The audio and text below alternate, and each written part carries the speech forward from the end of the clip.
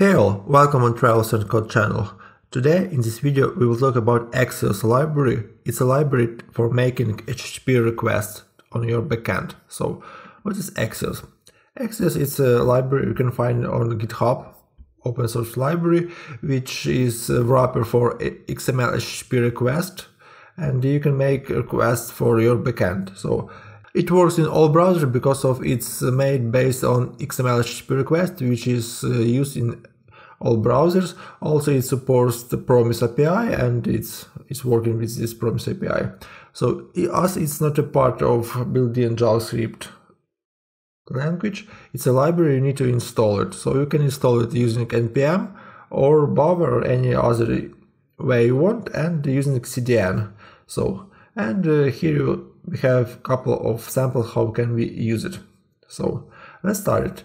To show this tutorial I will use CodePen, and as we haven't this library right now, so we need to install it. So install it, here we will use this one approach, and so right now we have this library. Okay, let's try to do it, and again we will use Star Wars API to get data, and let's take a look how it works. To make a get request, we will call get function from Axios, and the first parameter it will be URL. So let's const URL. We will clarify this URL, and we need to make this request to this URL, and it returns promise. So then, and here we will get a response.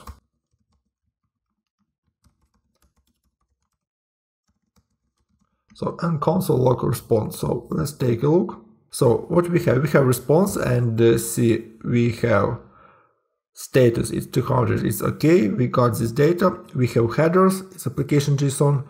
We have configuration, again we see the URL, we see method which we use to make a call. We have a lot of additional information.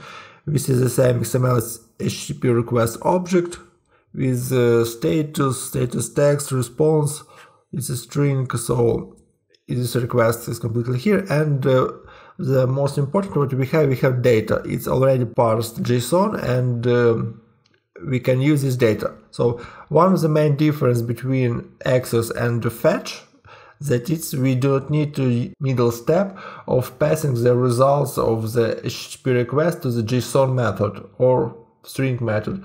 So Axios just returns the data object you would expect. So you just did request and you have this response. So you can get this data. Another important part, how we can handle errors. So in fetch method from JavaScript built-in function, all requests, successful or failed, they will return in then, will be resolved, and in then we will have a response and we will get data. We will get status, was it successful or not. So for Axios we can try to use it in another way. So let's try to use, for example, some URL we haven't, and we try to get request, and so what we have 404, and it's error, uncaught promise. So to get this error we can use catch.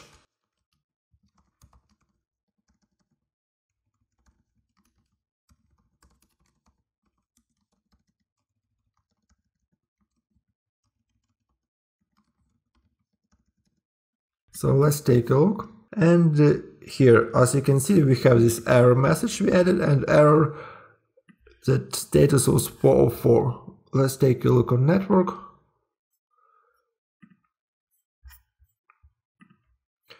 And in network we have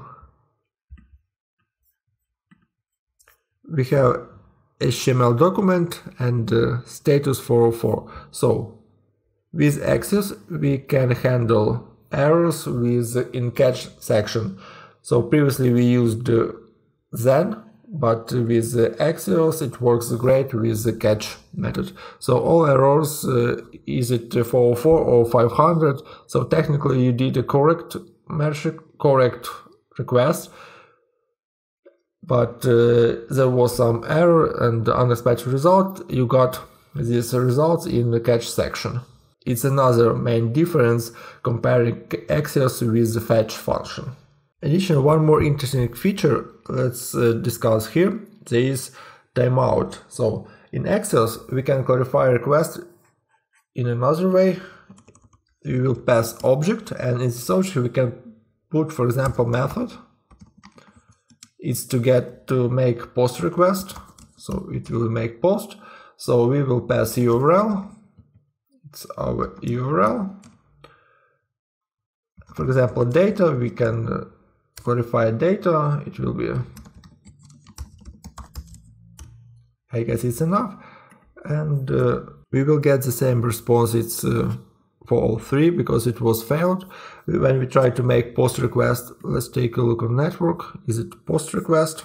What's important here with Axios is that we can clarify timeout section. So timeout, it's a time in milliseconds. How long are you going to wait before your request will fail? So in case something will happen and your request won't be executed in 3 seconds, you will get error and go to catch section. So it's one way how you can use Axios. It's one of the great benefits. Okay, and to make a post request, we need to use just Axios without this get part function. Just Axios method URL. Let's clarify it, correct one. And let's try to do it. So what we will have?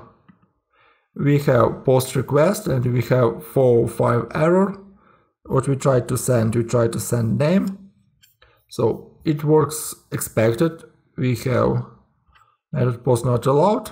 So because we can't send the post methods to this URL, but we can use it with Axios and timeout.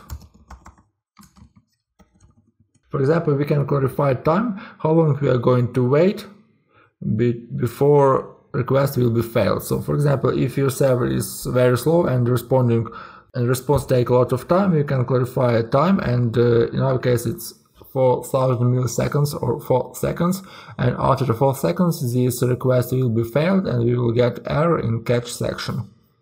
Also, what I wanted to mention here, it's interceptors.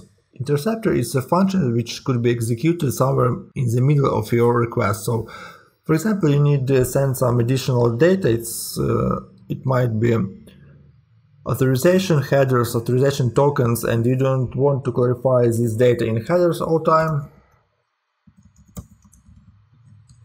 So you don't want to clarify it on all requests. You can implement the middleware. So middleware is in our case interceptor. So how to do it?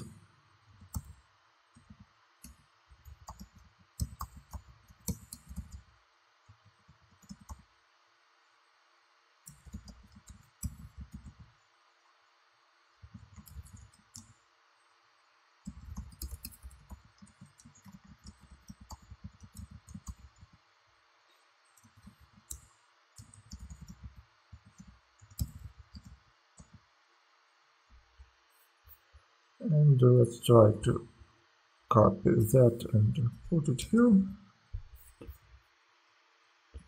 Okay, we had error because there was no comma in console. So again, we have this. Let's change it to get. But what's important, we have request was sent. So we have executed function interceptor for request. And then we have our request, we made the request. So let's try to implement the same for response.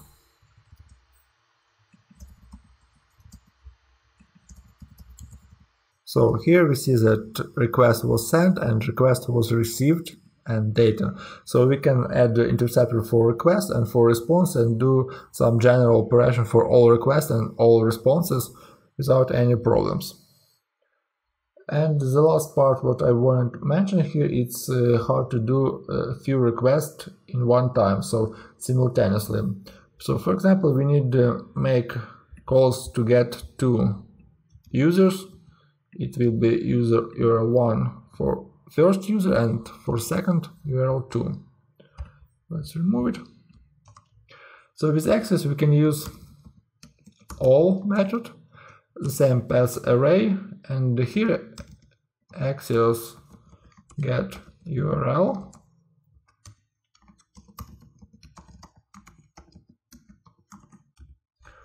And after that, we will have a response its promise. So then, and what we need here, let's take a look what we will get.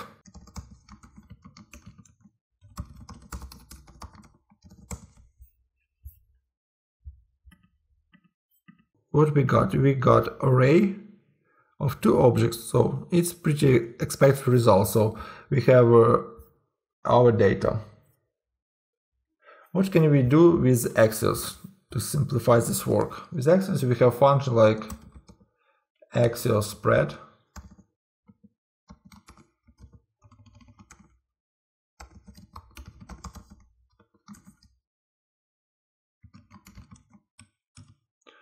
And here we can console log. Let's take a look on result. Yes, we need it's a function, so don't forget to wrap it as a function. So we got this data, we got user 1 and we got user 2 with own set data without any parsing or some additional steps. So it's a way how you can do simultaneous request using Axios. And that's it. It's everything what I wanted to show you how to use Axios. So subscribe to this channel, and soon there will be more interesting videos about JavaScript and programming at all. Thank you for watching.